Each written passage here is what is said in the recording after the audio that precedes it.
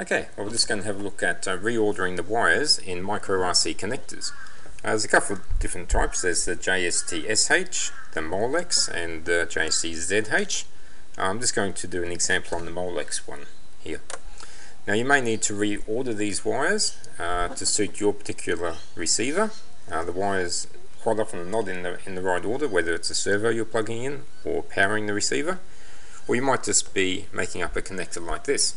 You can see I've got a battery connector on one end, and the other end I've removed the signal wire.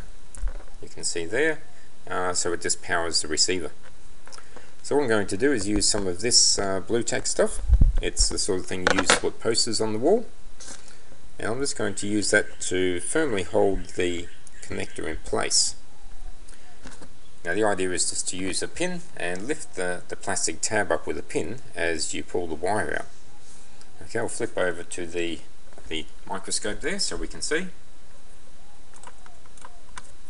Okay, so I'm just going to use a pair of pliers to pull the wire out and gently lift up the piece of plastic that's holding the wire in.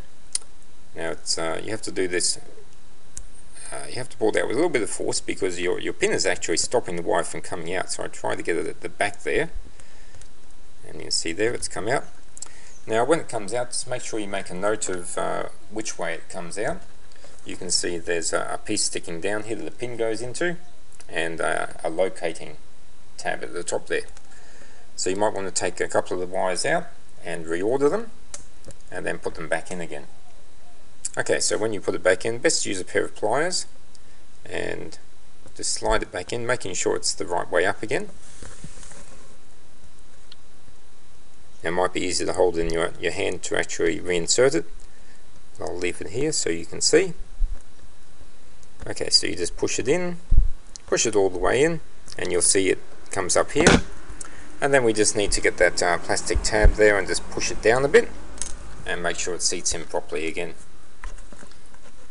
Okay, so that's how we do the reordering of the wires in these micro RC connectors.